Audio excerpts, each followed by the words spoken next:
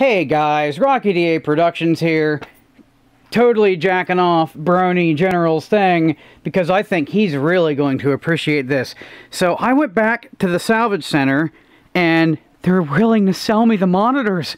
No more of this forcing to the junkyard to be scrapped. I can actually buy them. They'll let me buy them $1 a piece. We got a Trinitron, a NEC, and a ViewSonic Professional Series PT813. This guy uses BNC video input, and if we look up here, I got a couple BNC to VGA connectors. Got another BNC cable there. Then we've got these Z-band blonder tongue modulator and channelizer. I'm hoping that this thing will actually boost the RF out, but I figured either way I'd grab them. Now, they have a bin in the back of the store where they don't sell stuff to people normally. You can go in the back there and pick through these bins, and it is 50 cents a pound, right? Yep. Yeah, 50 cents a pound. And now I'm going to have to pick up the phone. We got a front panel out of a computer, which is going to be used for the front panel of this guy. Still need to get a graphics card for, but it's a step in the right direction. And here in LGR Oddware, we've got the multi-directional clicker, the stealth switch, which interfaces through a combination of PS2 and USB. It takes USB as an output, I guess, and PS2 is an input and USB is an output. I really don't know what's going on here. So we got a sealed in package monoprice. Remember my last run I went monoprice? DVI A, it looks like, to component. Now this doesn't make sense. Component has chroma red, chroma green, chroma blue, and in chroma green there's a luminosity and I believe a vertical sync signal, and I think it doesn't have a horizontal sync. VGA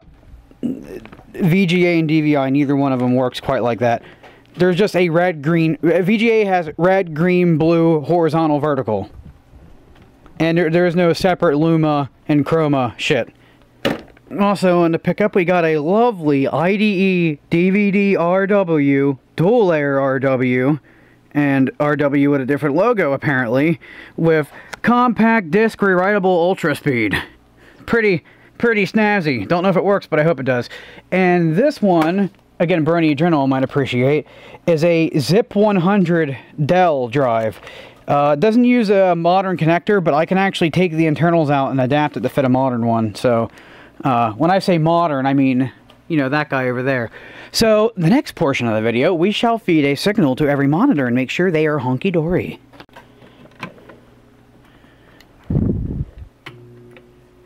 That's good.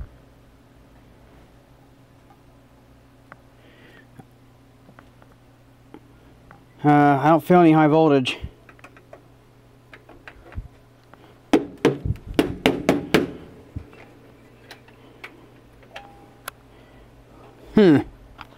I'll have to look into that.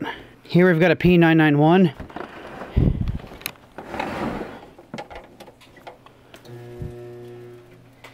That was an interesting degauss sound. Yeah, I heard it from here. I never heard. Good sign. Let's get her hooked up to the signal generation thing. I haven't done anything yet, but this is so sharp and so bold. It's unreal. The colors are beautiful. I haven't done anything yet. I haven't messed with any settings, and I haven't optimized it for resolution. Oh my god, this looks good. So this thing has an amazing picture, zero burn-in, and it has less options, and I probably won't get much more options through Sony DAWs, but I'll have to try. But if we go under convergence here, which by the way, convergence spot on over here, a little off over here, teensy bit off over here, and I am not satisfied with the convergence over here. The red and blue, they're pretty out of whack over there. Yeah, actually, let's put this on a white grid. Let's put this on a white grid. Oh, yeah. Oh, man, it's perfect in the center. A little off in the corner. Just so perfect for most of the display. But then this corner is just a little bad. Actually, no, it might be because I'm on the fridge. There's a little bit of magnetic field play in the fridge now I think about it. So this might be... The rest of it might actually look normal when I take it off now that I think about it. Beautiful monitor. I'm so happy. This looks about as good as my new old stock tube. So, this does not have many hours on it. This thing does the coolest degauss ever.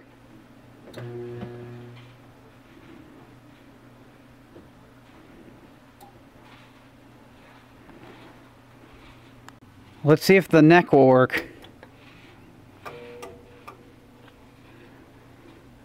This is the ugliest of the bunch. I heard high voltage come up. And a lot of relay clicks.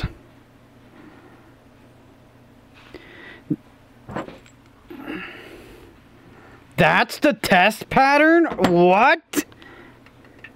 Also, this monitor might be very tired. We'll have to see how it warms up, but if it's that tired, it might go back in the dumpster. That's a really depressing picture. It might look bright on camera, but I mean, that LCD is making it look pretty dim now, isn't it? She's bleeding on us. She's bleeding on us.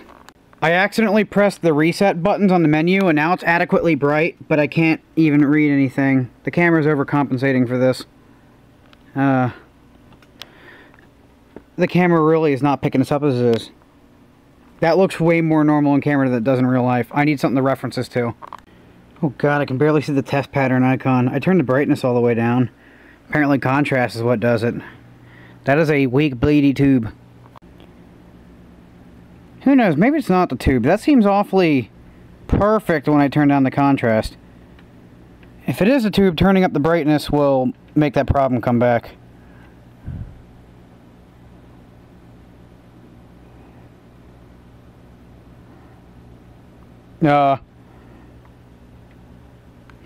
That's odd. It still looks good. I don't know what's going on there. That still doesn't have a very good picture, though. It's okay. I still think it's a tube problem. Having the contrast at the maximum contrast to not cause issues. And the brightness at the lowest brightness, to where the black's still black. The highest brightness with the black still being black, which is right here. Looks pretty bad. And it's obnoxiously dark. Again, the camera's going to make it look better because it's doing that auto contrast stuff and it's not in a bright room. But if I turn the brightness up to what looks reasonable, we lose our black level. And it seems a little bit in the dull side. Now, if I could get inside in here and there would be a bias control in the neck of the tube, I might be able to compensate for that. Alright, so here's an interesting thing. I turned the contrast all the way up and it looks fine, but I set the color standards different. So if we, yeah, the brightness looks great like this, but, yeah. I guess somebody's trying to use that RGB setting to boost the life of an aging tube. It looks pretty usable like this, actually. It's not fantastic, but I could use that. I would not use it for image editing, but I can use that, I can tolerate that. It's not obnoxiously dim, it's just getting there. I would like it brighter. Hey, I just had a massive problem in judgment and forgetting. My desktop's color, my computer's removing the wallpaper on VGA output for some reason, and the color is dark blue, and the color of that happens to be dark blue. If I go in the test pattern, the brightness is bright. This monitor's a lot better off than I thought brightness, so I can probably boost the brightness without issues using the color thing. We're going to play around with that. You know what I think this monitor needs? I need to get in the back of it and turn the flyback transformers G2 up a little bit. It's got a moderate picture. And hey, look, we're losing we're having the same convergence issues in a corner, a little less extreme, so I think the fridge is causing some of them. NEC AccuSync 90, revision 1A. NEC is a jerk about how they built this. The screw for the second grid is down there. I have to like basically wedge that transistor and that resistor and that capacitor out of the way to get to it, which I did not want to do it on because my screwdrivers, you know, metal. Didn't want to short anything out, so it took me a couple tries, but now I got it right. That's 100% brightness, and I can see the black, which means I can go in there and turn it down till I don't see the black at all for an optimal picture. We can still see a little bit of black here. That's good. And yeah, we're closer to 50% brightness.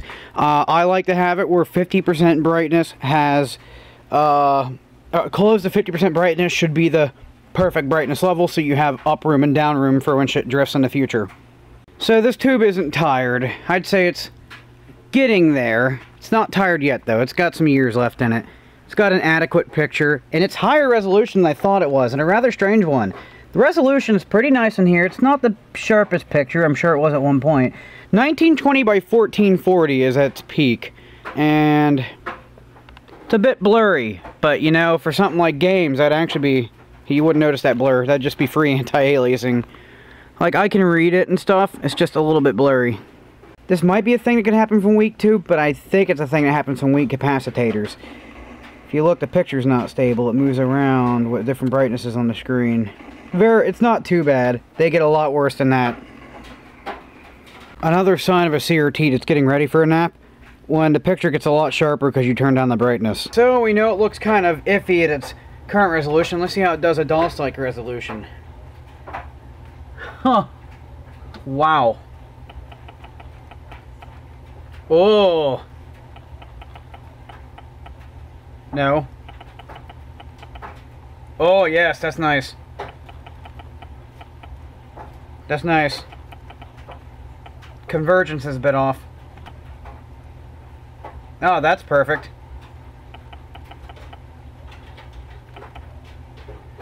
Yes. That's actually bright.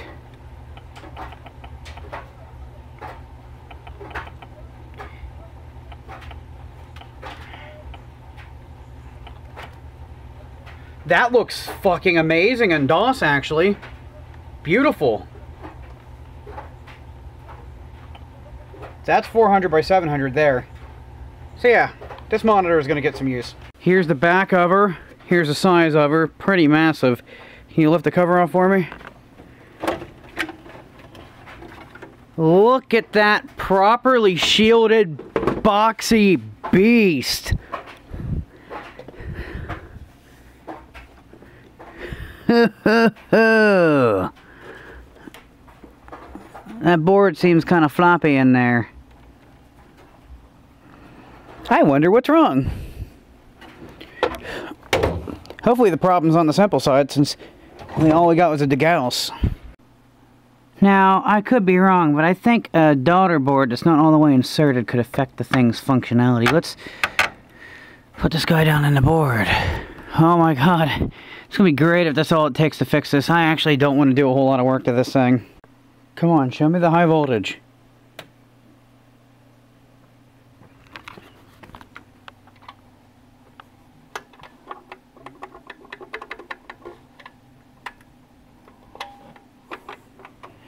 Nothing. I think this video is going on long enough. I think I'm going to keep poking around with this thing, but I want to get this video out. Time to do actual troubleshooting. So this thing does a quick degauss, and that's it. No power light, nothing. So I'm thinking I'm going to need to take a look at the power supply. See if I can find anything wrong there. And I guess just for old time's sake, I should make sure that there's no bad solder joints on anything related to the flyback or horizontal output transistor, since that generates a lot of the voltages everything needs to run. And then again, maybe I should just be looking at the power supply and nothing else, because this thing actually has a full legit power supply, and it doesn't really look like it's going to be taking the low voltages off the flyback transformer like most things do.